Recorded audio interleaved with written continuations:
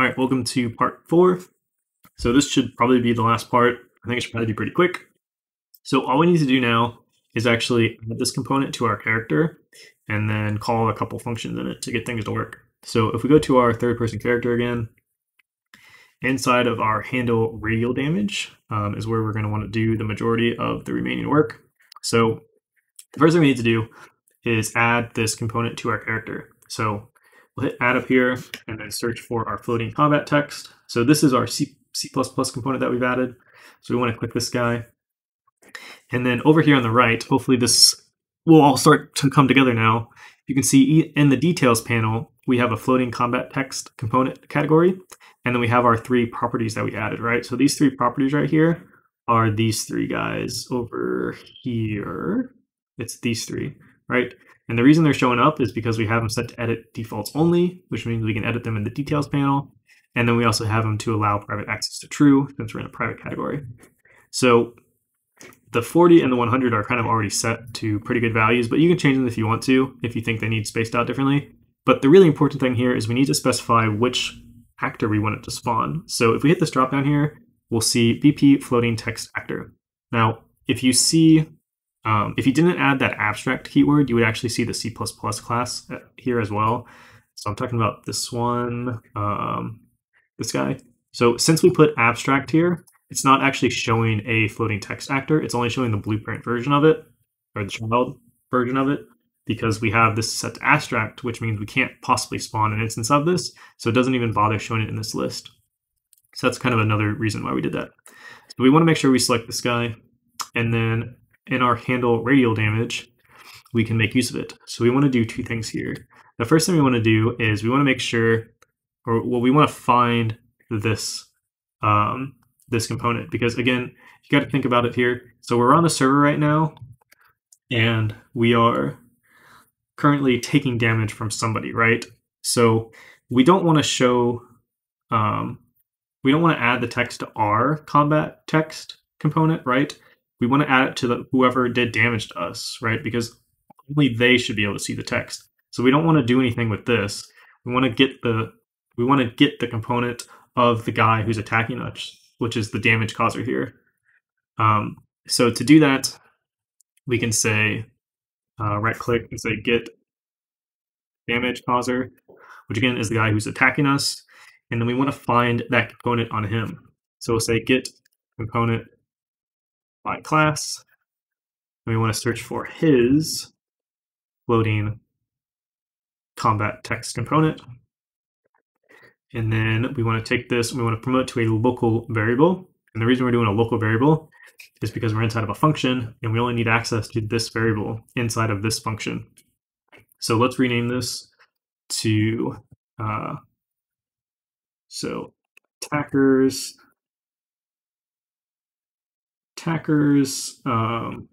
floating combat text, just to be super clear. We'll name it that. So this is the attackers floating combat text. So once we have that, we can then down here drag this guy in, get, right click, convert to validated get. So this is going to both get it for us and it's going to make sure it's valid. So if it is valid, then we want to call that add function. So I forget what I called it. Add text, this one. So add floating text client. So if we click on this, this is calling this function over here. This function right here, the one that adds the specified text at the specified location, right? And you'll notice we've specified client here, right? So if you actually look at this guy, it will tell you replicated to owning client. So we're basically telling the owning client, so whoever owns this floating combat text component, which of course is the attacker. So we're telling the attacker to go ahead and add some text to his floating combat text component. So the text we want to add is going to be based on whatever damage gets passed in. So we can right click and say get damage. And then we want to convert this to a text, which Unreal will do for us. If we just drag that over. And then we can hit this drop down button to get a few more options of how we want it to convert it, like how we want it to round it, or if we want it to use grouping. The only thing I'm going to do here is just get rid of the fractions. That way we don't see decimal places. So I'm going to set this to 0. And then for the world location, it's going to be the location of this guy who's being attacked, right? Because we want it to show above his head. So we'll drag off this and say get actor Get active location. There it is. Okay. And then I think that's all we need to do here. So we compile and save, and we go back to the event graph. So we got this hooked up. Okay, so let's go ahead and give this a try. Hopefully it just works. So if we come over here and we hit the server, there we go. It's popping up above his head. And you can see each time we add a new one, it pops up even higher. And then let's try it the other way around. So let's have the server attack this guy, and there we go. So only the person who's doing the attack can see the numbers. If you want to adjust the scaling of things, you can, of course, click on the floating combat text, and maybe you think it's too far above his head, let's move it down, and maybe you think it's too spaced out. You can lower these numbers and do it again, and you can see it kind of changes how it works. Now they're more scrunched together, and they're kind of not quite above his head yet. So you can adjust those as needed. You can obviously also change the widget to change the colors of things if you want. There's a lot of things you could do. The other thing I did as part of this demo was I added that little blue box. And I'm going to do that as well, just to show you guys how you can kind of reuse this in case you're still a little bit confused, like this box over here. If you're not interested in seeing that, then feel free to leave now. If you do leave now, I just want to say thanks for watching. Feel free to join our Discord server. There's a link in the description if you're interested in that. I also have a Patreon if you want to support me there. That's always appreciated. Otherwise, I will see you in the next video. But if you are hanging around to see how I do this blue box thing, just to kind of see another example of it, then it will be pretty quick. So what we're going to do is come back here to our content folder. I'm just going to do this in the root directory here. And so we're going to make a new blueprint for this guy. And again, this will be very quick. I'm not going to do anything fancy here. We'll say blueprint class, and then we'll select actor. We'll call it BP cube enemy. And then we'll open this guy up. So what we're going to do here is we're going to set this guy in his, let's see, where is this button in Unreal Engine? Class defaults. Okay, so we want to search for replicated, or I guess it's already here. So we want to set this to replicate, so that way it replicates its movement. Well, and then also set replicate movement, because we want this thing to replicate its movement so that it's in the same location on the server as it is on the client.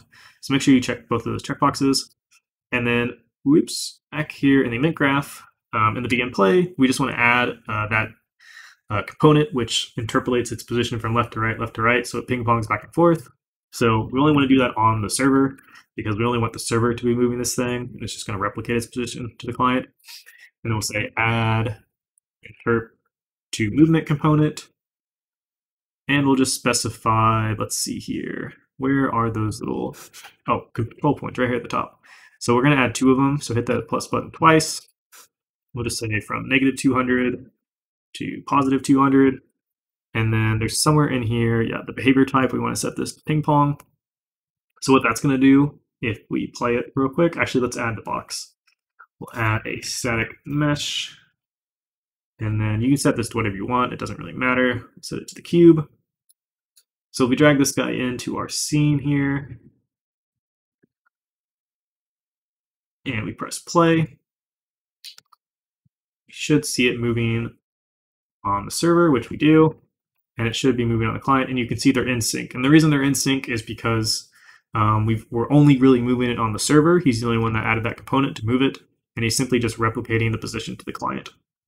So now if we wanted to have this actor damageable or have any other actor in our game damageable, all we need to do is implement that radial damage thing. So we'll say event radial damage, and then kind of just like we did before, we want to say, let me get the component for the floating text. So we'll say get component by class floating text. So we're getting the floating combat text component of the guy who's attacking us, right? And we'll just keep this one simple and say is valid. That's not the one I wanted. Come on, delete. Why can't I delete? My delete key's broken. What's happening? Okay, apparently I can't delete that. Is valid. This is the one we want. So if it is valid, then we want to drag off this guy and say add floating text, like we did before. And then you can pass whatever you want here. So what I did, I don't know why I can't delete that. What I did is I dragged off with this guy, or actually I said random int in range, because I want it to display some random words, and 0 to 3, and then I drag it off this and say select, and then I hook that up to here, and then I just added 2 more options. Now we have 4 options here, and then you can type whatever you want here. So you can say like ouch, yikes, or no, or whatever you want. I don't know. And then for the world location, again, it's just get accurate location.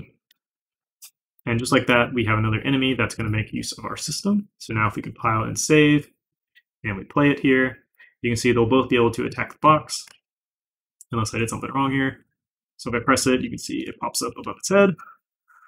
And this guy, this server can't see it, so you can see server can't see it. And if we do it on the server, only the server can see it, and you can see he's also hitting this guy as well, so he's hitting both people at once.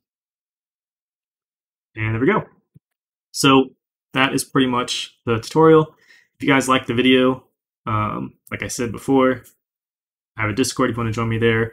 Please leave a like and subscribe. I also have a Patreon if you want to support me there.